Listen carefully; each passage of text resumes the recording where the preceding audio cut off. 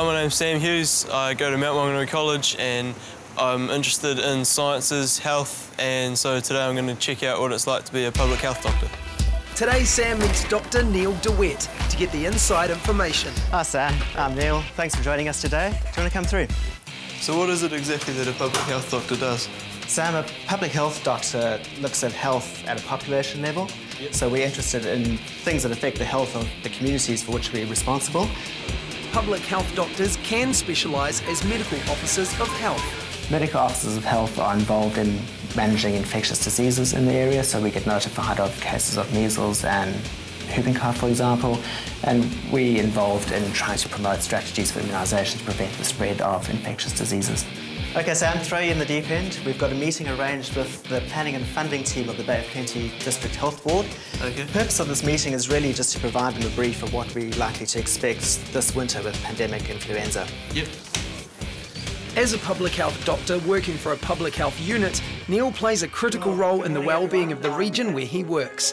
At the moment, he's involved in managing our current influenza, H1N1 or swine flu pandemic. This meeting is about giving advice to health professionals and preparing for a potential second wave of the virus. Many of you were involved with last year's pandemic response, so we'll be quite familiar with it. And as you'll probably be aware, we are expecting a second wave. We know from the 1918 experience that the pandemic came in 3 waves. There was a smallish first wave and a very large second wave, in which possibly about 40% of the population became unwell within an 8-week period, and then a smaller third wave a couple of months later. Now we know the danger. What do we do when a second wave hits? Sam, this is our Emergency Operating Centre, or EOC.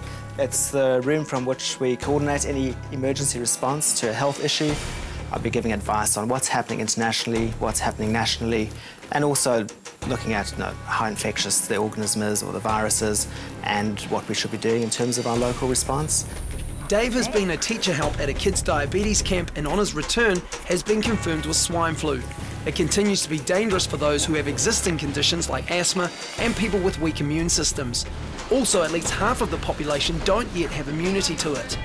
Sam needs to help stamp out the disease by tracing the people Dave's had contact with.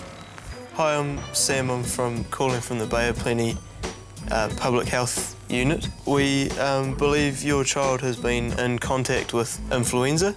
Contact tracing is a process that we look at when that person was infectious, identify those people that had close contact, and then provide advice on, for example, immunisation if it's a vaccine-preventable disease, or treatment. Thank you. Goodbye. Thanks for doing all that, Sam. That was very well done. Excellent.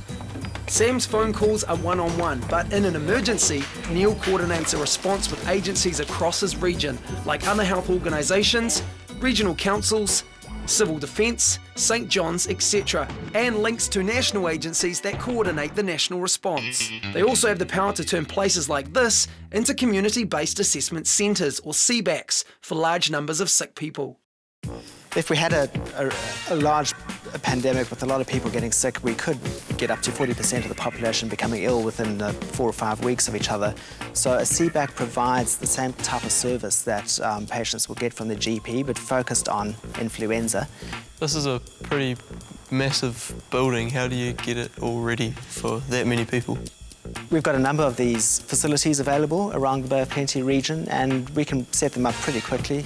From the time of deciding to set them up to having them fully functional, it's probably about 24 hours. That's what we do in an emergency, but how do people get sick in the first place? Public health Dr Michael Baker is involved in research and epidemiology. Epidemiology is the study of how often diseases like swine flu occur in different groups of people and why. Michael involved Sam in a survey for the current influenza pandemic. As a public health doctor, I've developed the questionnaire, and then a number of staff will go into the field and use it. Last year, to which age bracket do you fit? 20 to 29, 30 to 39? Epidemiologists try and answer some quite simple questions. Who gets sick? Why do they get sick? And what can we do about it? How many were boys 5 to 17 years of age? 2. Well,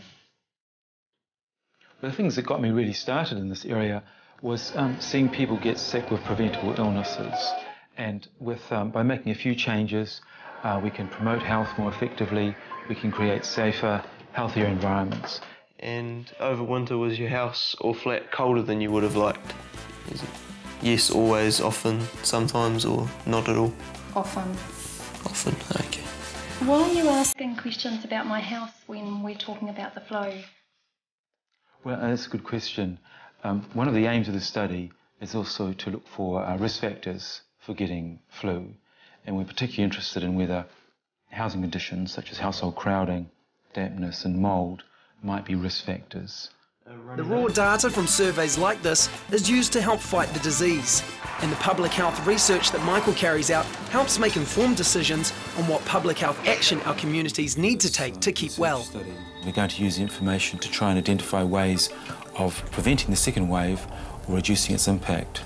In my own career, I've had several opportunities where a relatively small change in policy has prevented a large number of people getting sick. So if you look on the screen here, you can see this is what we call the epidemic curve.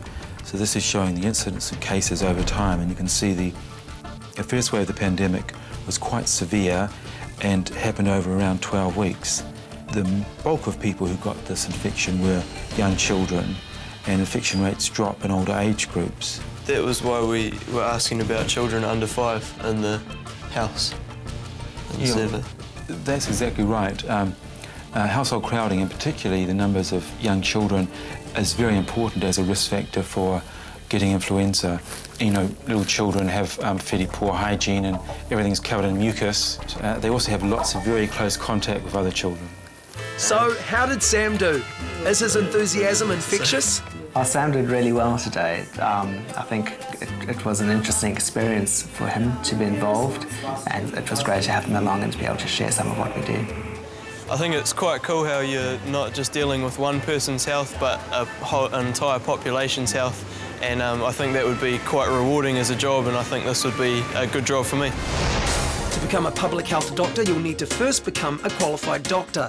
You'll then need to do specialist training for 4 years with the Public Health Medicine Training Program, which involves work experience and completing a Master's in Public Health.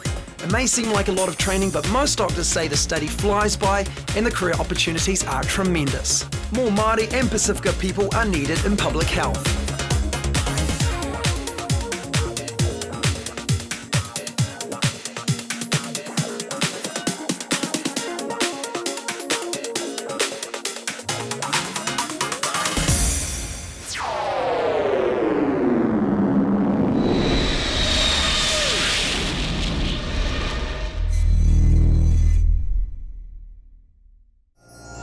Supporting local content so you can see more of New Zealand on air.